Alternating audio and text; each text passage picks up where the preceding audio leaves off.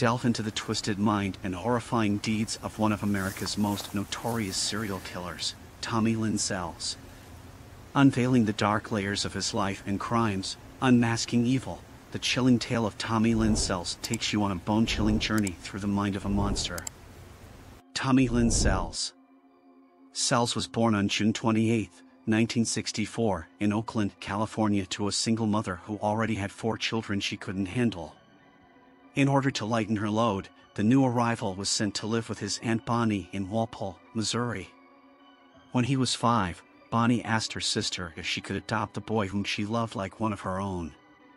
Rather than giving him a chance at life, his mother had balked. Enraged by the request, she had demanded that the son she barely knew be returned to her at once. And with that, Sells' chances of becoming a productive citizen were forever dashed. Finding himself in a toxic environment courtesy of his birth mother, Sells rebelled at a young age. By the time he turned 7, he had already become a full-fledged alcoholic. At the age of 8, a family friend began molesting him on a regular basis. He would later say that he was certain his mother knew what was happening but hadn't cared enough to put a stop to the abuse. Years down the line, when his horrific crimes came to light, he would claim that his uncontrollable need to hurt others stemmed from the molestation and his mother's indifference. At the age of 14, Sells had run away from home, vowing never to return. He broke that promise 3 years later when he made an impromptu visit to the family home. His pent-up hostilities towards his mother boiling over, he had attempted to sexually assault the woman he blamed for ruining his life. Fueled by her lifelong disdain of the child she never wanted, she had physically thrown him out of the house, telling him that she hoped she never laid eyes on him again. The next time she saw his face was on the 6 o'clock news. On July 5, 1979, 39-year-old John Cade was shot dead during a home invasion in Mississippi. While the perpetrator was never caught, a description of a young man witnesses observed running from the scene matched that of Tommy Lynn Sells. Although his presence in the area at the time of the murder had made him a strong suspect, he had been allowed to go free due to a lack of evidence. Sells' first known arrest occurred in the early months of 1982 when he was picked up for public intoxication. After spending a night in the drunk tank, he was released with a warning that he was headed down a dangerous path and needed to shape up before he reached the point of no return. These words of wisdom had gone in one ear and out the other. The headstrong teenager knew exactly where he was going and couldn't get there fast enough. Refusing to be tied to any one area, Sells drifted from state to state for much of his adult life, committing any number of crimes along the way. With no skills to speak of, he had performed odd jobs here and there in order to buy food and personal items.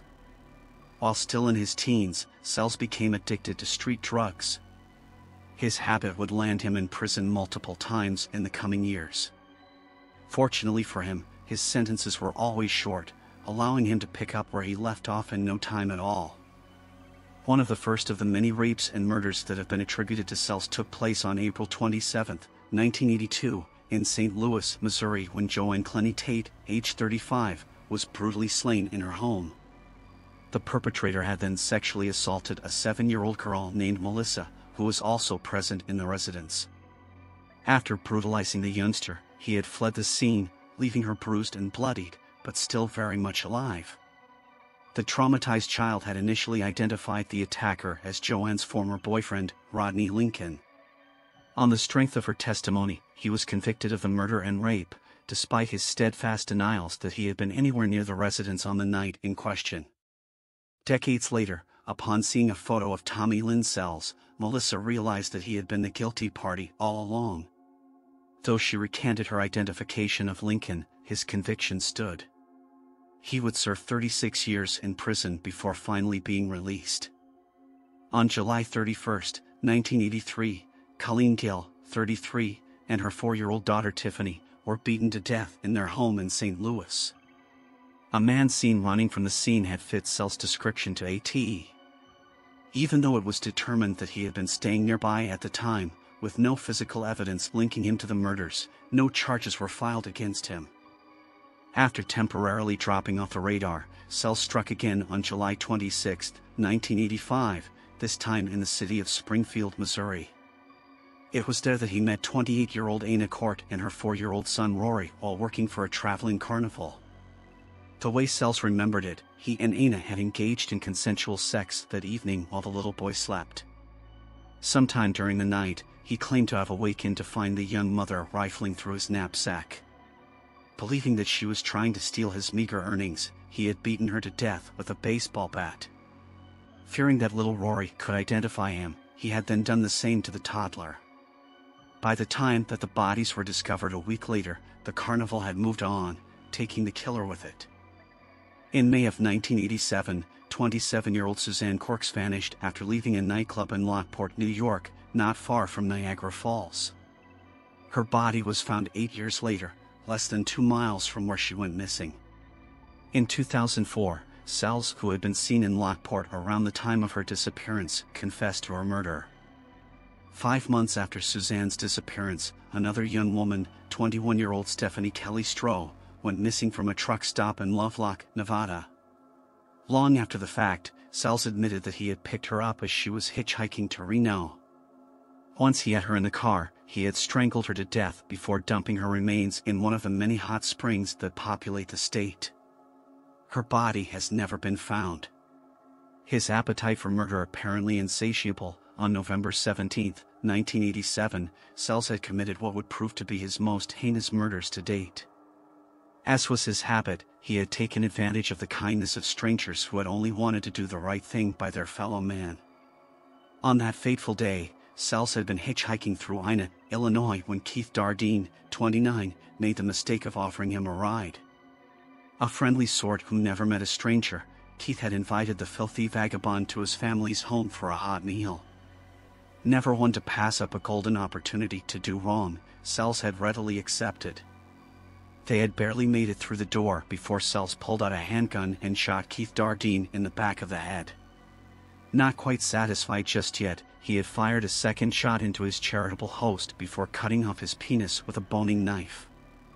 When Keith's heavily pregnant wife Elaine came upon the ghastly scene only moments later, Sells had marched her into the bedroom and ordered her to lie down. After binding her to the bedposts, he had bludgeoned her 3-year-old son Peter to death with a baseball bat. When he was finished, he had turned his attention back to a visibly terrified Elaine. As he began beating her with the bat, the trauma had caused her to go into premature labor. As her own life was ebbing away, she delivered the baby girl who would have made their family complete. The newborn, who her parents had already named Casey, was alive and breathing on her own, but not for long.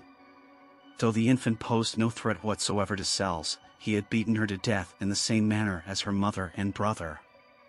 Before departing, the ruthless killer had sexually assaulted Elaine with the baseball bat, leaving the implement protruding from inside her, purely for shock value. Those who had the misfortune of viewing the carnage were convinced that the Dardeens had spent the last moments of their lives in the presence of unadulterated evil. Sells is believed to have struck again a little over a year later. This time, he had attacked 51-year-old Kent Allen Loudon, a homeless man he had befriended at an encampment in Tucson, Arizona. The victim's body, which had borne multiple stab wounds, was discovered 2 days after he was last seen. In 1990, Sells was finally arrested not for rape or murder but for stealing a truck. After being found guilty of the property crime, he was sent to prison for a term of 16 months. During his incarceration, he was ordered to undergo psychiatric testing in an attempt to get to the bottom of his worsening antisocial behavior. Upon reviewing the results, the prison psychiatrist had diagnosed him with a variety of mental illnesses, including bipolar disorder, clinical depression, and borderline personality disorder.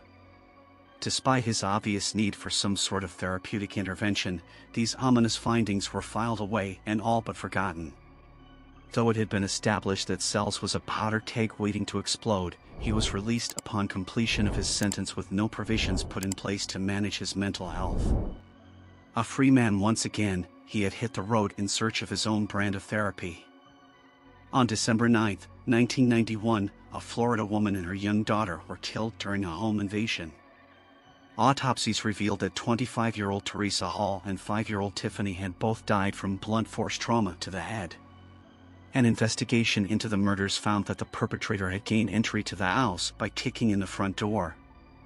Once inside, he had demolished a heavy wooden table and used the legs to beat the life out of the helpless occupants. On May 13, 1992, a 19-year-old woman in Charleston, West Virginia named Fabian Witherspoon had spotted a man standing near a highway overpass holding a sign that read "Will work for food." Sympathizing with the bedraggled vagrant's plight, she had pulled over and offered to take him to her place and pack him a nice lunch. Believing that it was her Christian duty to help out someone in need, it hadn't dawned on her at the time that she may have been putting herself in harm's way. She would find out soon enough that no good deed goes unpunished. When they arrived at her apartment, Fabian had told the man to wait on the stoop while she went inside and prepared a to-go bag. She had then retreated to the kitchen, closing the door behind her. As she was busy making his sandwiches, Fabian had turned around to see that the man was now standing in the living room watching her every move. Though his presence had made her feel a bit uneasy, the fear hadn't set in just yet. Rather than acknowledging him, she had continued fixing his lunch as if nothing was wrong. The next thing she knew, the man had rushed towards her, grabbing a knife from the countertop along the way. Realizing instantly that she was in trouble, she had made a mad dash for the bathroom. The man, who was later identified as Tommy Lynn Sells, had chased her down and attempted to rape her on the bathroom floor. In her desperation, Fabian had smashed her attacker over the head with a ceramic duck that sat atop the toilet tank. The blow had been so forceful that it had thrown Sells off balance, causing him to drop the knife. Seizing on the opportunity, Fabian had scrambled to grab the weapon before he could retrieve it. Fully aware that she was in the fight of her life, she had stabbed wildly at her attacker, hitting him several times in the midsection. Stunned by the unexpected turn of events, Sells had struck Fabian over the head with a stool. He had then staggered out the door and headed to the nearest emergency room. Fabian, who had suffered head trauma as well as numerous defensive wounds to her hands, had immediately phoned 911. The responding officers had taken down her incredible account while they waited for paramedics to arrive. Sells, who had sustained penetrating wounds to his liver and kidneys, was confined to the intensive care unit for several days. As a precaution, an armed guard was stationed outside his door for the duration of his stay. When he was well enough to be released, Sells was taken into custody for the attack on Fabian. When the case went to court, he claimed that he had simply been waiting for a sandwich when she jumped him for no reason. As the legal wrangling wore on, Sells agreed to plead guilty to malicious wounding in exchange for a sentence of 2 to 10 years behind bars. While in prison, he began corresponding with a woman from Tennessee named Nora Price. Proving that there is someone for everyone, the unlikely pair had fallen in love and gotten married. Upon Sells' release in 1997, the happy couple had settled in Nora's home state, but the union didn't last long. Incapable of caring for others in a meaningful way, the groom's indifference had caused the relationship to sour. Within months of the nuptials, Sells was back on the road and more dangerous than ever. After Fabian had unexpectedly turned the tables on him, he decided that he would make sure to choose his victims more carefully in the future.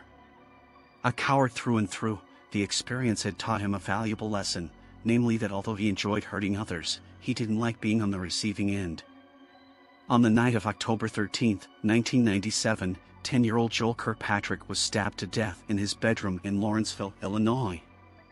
His mother, Julie Ray Harper, who had been jolted awake by her son's cries, had run to his aid.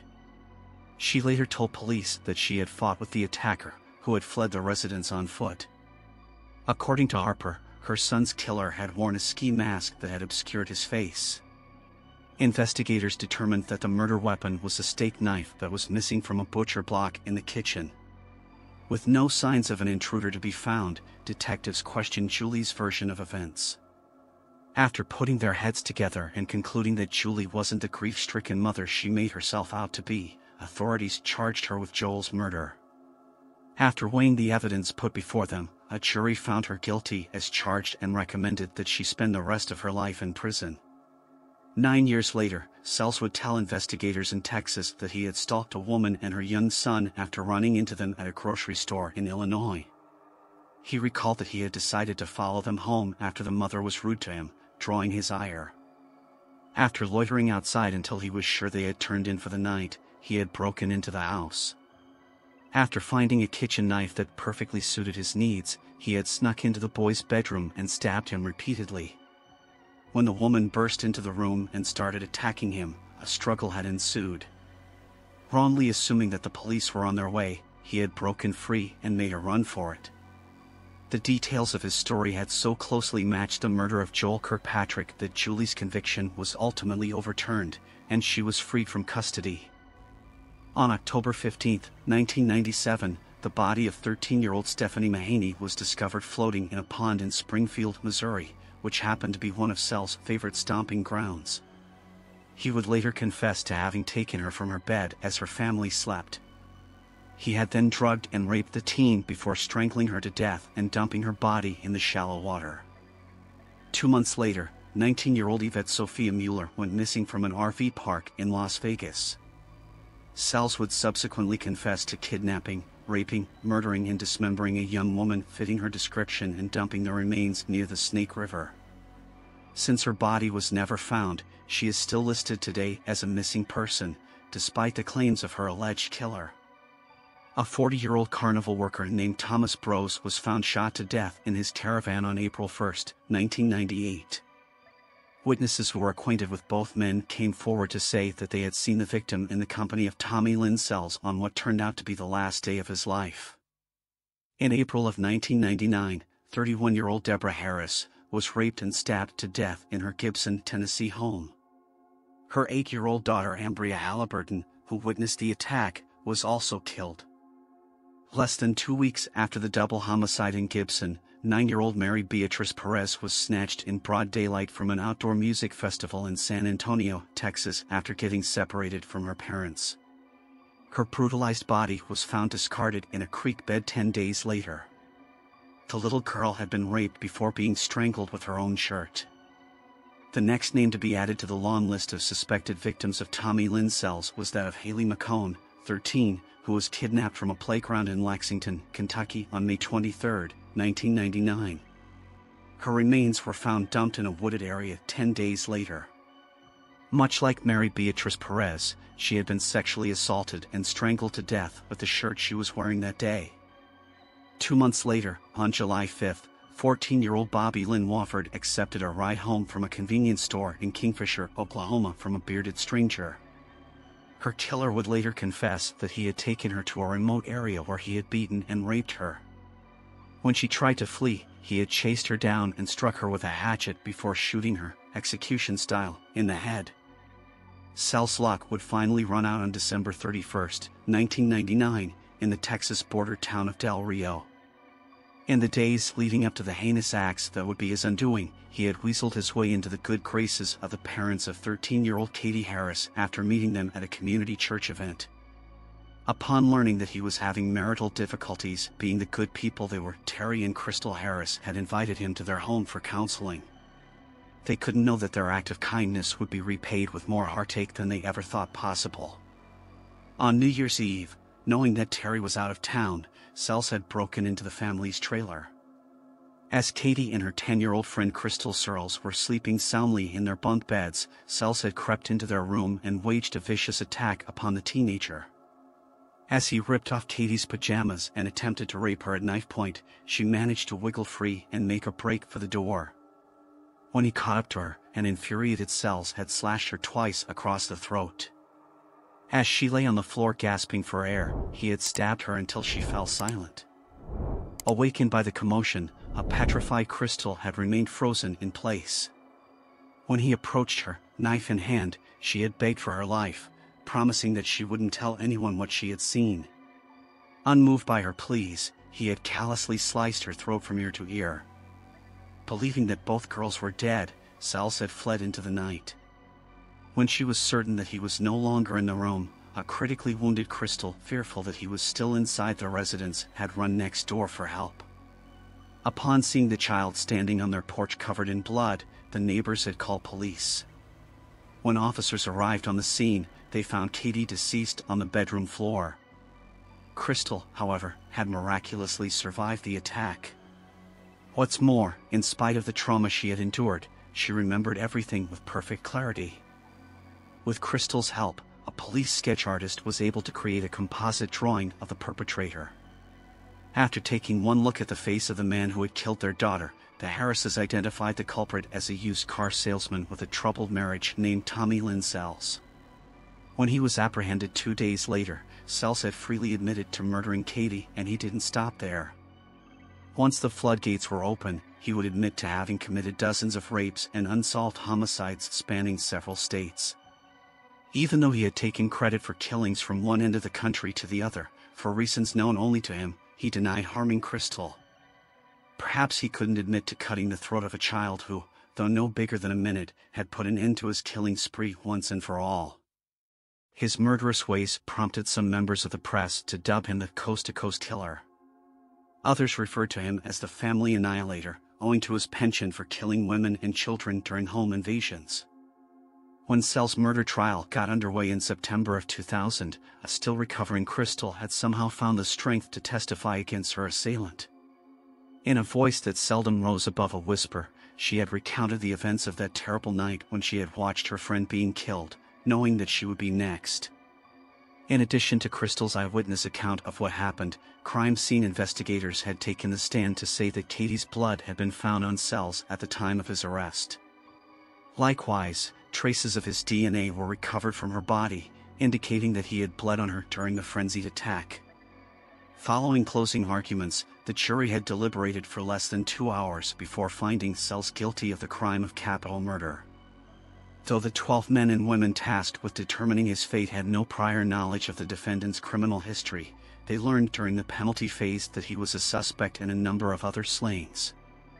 Upon weighing all their options, they recommended that he be put to death. The judge agreed, ordering that he die by lethal injection. Sells' defense lawyers appealed the verdict on the grounds that jurors had been allowed to see Katie's autopsy photos. They argued that the grisly images had prejudiced them against their client. In 2003, an appeals court dismissed the motion. His legal options having run their course, the convicted killer would sit on death row at Huntsville prison for the next 14 years awaiting his date with destiny. As his execution date grew near, Sells' legal team had requested a stay on the grounds that one of the drugs used in the procedure had a high probability of being contaminated, which might cause their client undue suffering. After giving the matter their careful consideration, the United States Supreme Court denied the motion. On April 3, 2014, Tommy Lynn Sells, age 49, was put to death by the state of Texas for the murder of Kayleen Harris. When asked if he had any last words, he had declined to speak. Several family members of his other victims had witnessed the execution. Crystal Searles, one of only 2 known survivors, had been on hand that day to make sure that the man who still haunted her nightmares would never harm her, or anyone else, ever again. Whether the injections were painful or not, which had worried him no end, is unknown. One thing, however, is certain: he received far more humane treatment than his victims, all of whom had died screaming. Though Tommy Lynn Sells had become what law enforcement officers refer to as a professional confessor in the weeks and months after his capture, it's impossible to know the accuracy of his claims. While some murders, such as that of Joel Kirkpatrick, were considered solved thanks to his confession, others remain in doubt. Even so, it's estimated that he likely killed upwards of 70 people during the years he spent roaming the highways and byways of the United States. Authorities suspected that Sells, who would often seek temporary employment at towing companies, had used his position to abduct, rape and ultimately murder stranded motorists, mostly women traveling alone. Since he was the only one who knew of their plight, it would have been easy for him to take them from point A to point B without anyone being the wiser. When the drivers in distress were men or large groups that he didn't think he could handle, he would tow their vehicle and they would all live to see another day. Sells had made no secret of the fact that he targeted women and children simply because they were less likely to fight back. He boasted that his favorite method of murder was strangulation, since it allowed him to see the fear in the eyes of his victims when they realized that they were going to die. That being said, he would change things up occasionally and resort to bludgeoning his quarry or stabbing them with knives taken from the kitchens of the homes he invaded. A killer who was as cold-blooded as they come, Sells had once told an interviewer that using a knife to end the life of a human being had come as naturally to him as peeling an orange or slicing a tomato. As for how he gained access to the homes of his victims, he explained that he normally entered through unlocked windows.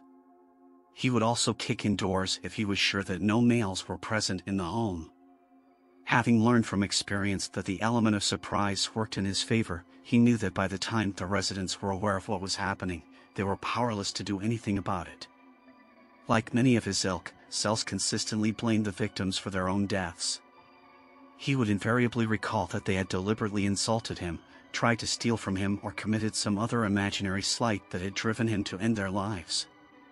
In some instances, fancying himself a vigilante, he claimed that he had killed one party to protect another, usually a child. Bearing in mind that he had willingly admitted to the senseless slaughter of numerous youngsters, including a newborn infant, authorities dismissed this excuse as utter nonsense. A heartless killer whose hatred for everyone and everything had led him to commit atrocious crimes against the most innocent of victims, Tommy Lynn Sells was the boogeyman come to life. His reign of terror illustrated that the horrifying entities we conjure in our minds are nothing compared to the real-life monsters that walk among us. As we conclude our journey through the chilling tale of Tommy Lynn Sells, we are left with a haunting reminder of the capacity for evil that exists within some individuals. The legacy of his crimes serves as a stark reminder to remain vigilant and to appreciate the relentless efforts of law enforcement agencies and psychologists who work tirelessly to prevent and solve such atrocities. While we may never fully understand the depths of darkness that drove Tommy Lynn Sells, it is our duty to remember his victims, honor their lives, and strive to build a safer world. Let this documentary be a testament to their memory and a call to action against the forces of evil that lurk among us. Thank you for joining us on this harrowing exploration of a twisted mind. May it serve as a chilling reminder that vigilance, empathy, and a commitment to justice are essential in the ongoing battle against evil.